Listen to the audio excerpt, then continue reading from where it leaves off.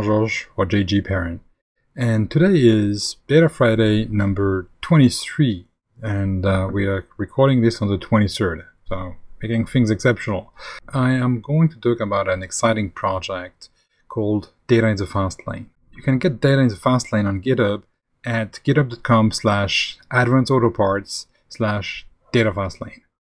And this is the first project that Advanced Auto Parts, the company I'm working for, is putting as an open source project based on the Apache 2 license. So what is Data in the Fast Lane? It's a very performant, easy to use ETL, extract data, transform data, and load data into another database. So let me quickly go through what's an ETL process. Let's say you've got a CSV file. You have another CSV file, for example, another CSV file, and you've got a database. You want to make some analytics on all this and output all this process into a file or the screen as a monitor, for example, your standard output. Okay, standard output. Well, where an ETL tool is useful is you put it in the middle there, and that's your ETL. So that could be data in the fast lane, and it's going to extract data, then it's going to do some transformation. Okay, it's a long word, transformation, and export the data or load the data into a various destination. So that's the role of an ETL tool. And so so Data in the Fast Lane does all these things, and it's based on a tool you all know, Apache Spark. So it's fast, it's extensible, it's open source, it's plenty of benefits. So without talking too much about all these things, let me show you how it works. First thing is I'm just going to read a CSV file and display the content to the standard output. So I can show you my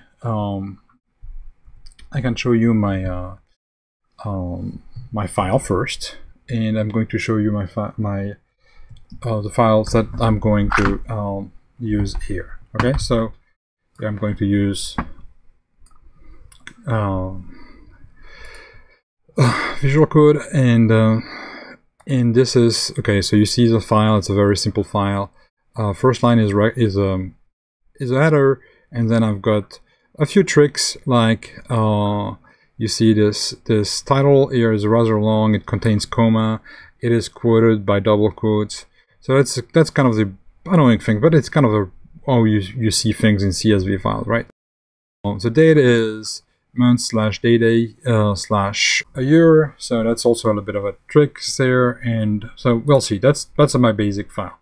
So now I'm asking Data in the Fast Lane to process this file and display the content. So I'm asking, hey, DFL, go there, use a recipe file. So all my processing is in a repository in a recipe file, which is in demo slash. Oops, sorry, it's not demo. It's doc/demo/recipe01, and display that. So it's going to start Spark or connect to an existing cluster, read the file, and display what it can find on the file. Okay, so. Okay, so what do I get? What information I get? The books has 24 rows. Okay, so that's something I detect. It gives me an abstract of the file, like a show, and then the schema of the file. Okay, so rather simple, and it's doing that in less than 7 seconds. Let's look at the recipe file now, and to see how we can actually use it. And this is my recipe file. So I'm making a lot of things a little bit bigger. So you see, the magically are start by a container called store, and I've got attributes to this container, and this one is called books. and I'm chaining operations that I want to do on books. So the first operation is to load it, and then that's the path to it. I'm inting Spark to tell, hey, Spark, this is a CSV file, and then it has a header. It has, please infer schema, as you saw, and it's the quote character is the double quote. And then next step is I'm taking my container books, okay, and then I'm going to list the same kind of operation on it, where my first operation is count rows, so it counts the rows as the command saying. The next operation is show, which is going to show me the 5 first rows and truncate, so it makes the thing a little bit not too wide, so you can actually see it on the screen. And finally, I'm printing the schema. Okay, so that's it. So easy to do something there. Okay, so you see it. I've got my rows. I've got my records being printed and my schema. So that's a very basic example.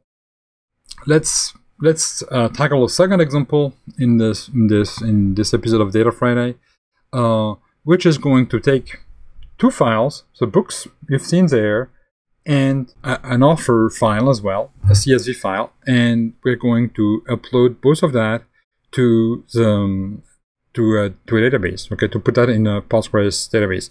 So I can use plenty of other tools to do that, but here, if I wanted to do anything, I could do it. I could push it to Postgres, I could push it to Informix, I could push it to anything based on the same recipe. Okay, so let's run it.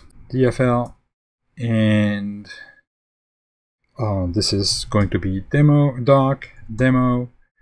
my recipe 2, and this one is going to be load the data into Postgres. Okay, so I'm just running it, and while it's starting, I can show you my Postgres, and you see here, I don't have any tables. Okay, if I refresh here, no tables, nothing here. So let's go back to DFL. Oh, it's already completed.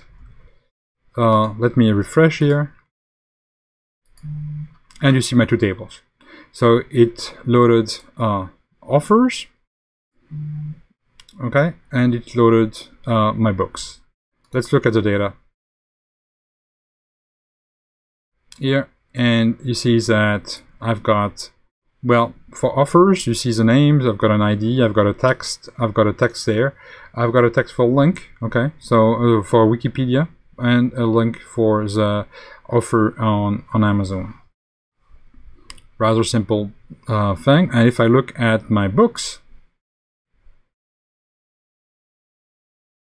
I'm going to look at the data there as well. See, it's pretty fast. I've got an ID, I've got an offer ID, I've got a title for my book, I've got a release date, and I've got a link.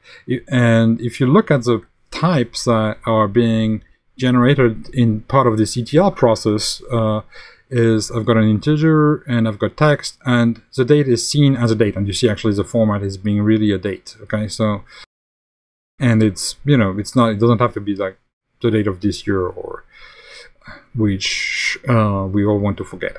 So let's now have a look at the recipes there, and you'll see that it's a little bit more complex, but not that much. So this is a recipe I run, and I'm going to Visual Studio Code this one, and here is my recipe.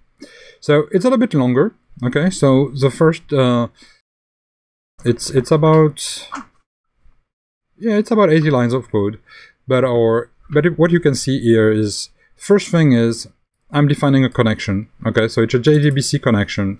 I'm going to name it destination. I could call it whatever I want, and it leverages the driver here and a URL to my database.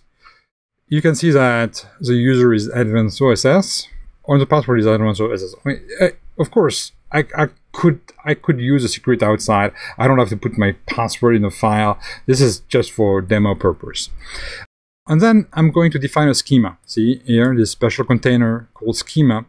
And as you would define a schema in Apache Spark, you would define a schema here. So here is the name of my schema, and then the different columns.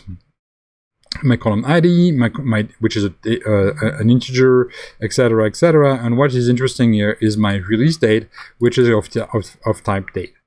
And then, as I did in the first example, I'm just going to load it. Okay, so same thing. I'm going to talk to my store. Please load books. It's coming from data/book/books.csv. It's a CSV file. It has a schema. You see the schema here. I can actually put the schema, which I just defined before, and then I can define that tell Spark that it's true. That it has a header. The quote character is a double quote, and the date format is month/day/year. And this is leveraging the new Spark 3 syntax because data in Fastlane is based out of Spark 3. Same thing for offers. Okay. More simple. I'm just inferring the schema, and then I've got a bit of a debug thing here where I'm showing, as I showed before, like I'm showing. You can see the count rows, you can see the show, the print schema. Same thing for offers where I'm counting the rows, showing that, and print schema as well. So in a production environment, that would be completely useless. Okay, no need for that. And finally, what I'm doing is, store on your attribute, which is called books, please save it. The format is JDBC. The path is books. You override if it exists. Okay, and you use this connection called destination. And same thing for offers. You save it, format JDBC. Path offers, that's going to be the name of the table. You override if it exists, and destination. So that's it. So this was a very quick introduction of data in the Fastlane. You'll see more videos from me on this one. To get data in the Fastlane, well, jump to GitHub, as I said. Okay, so it's GitHub/advanced auto parts. Data in Fastlane, it's advanced. We are advanced and advanced auto parts, and you can get data in Fastlane for free. So I hope you enjoyed this episode of Data Friday, where we discovered data in the Fastlane, a very simple ETL tool for all of us to use, and that scales. More on that soon. More links in the comments, where you will see more details, more videos, more recordings, more tips about using data in Fastlane. And well, thank you so much for watching this episode of Data Friday. Bye-bye now.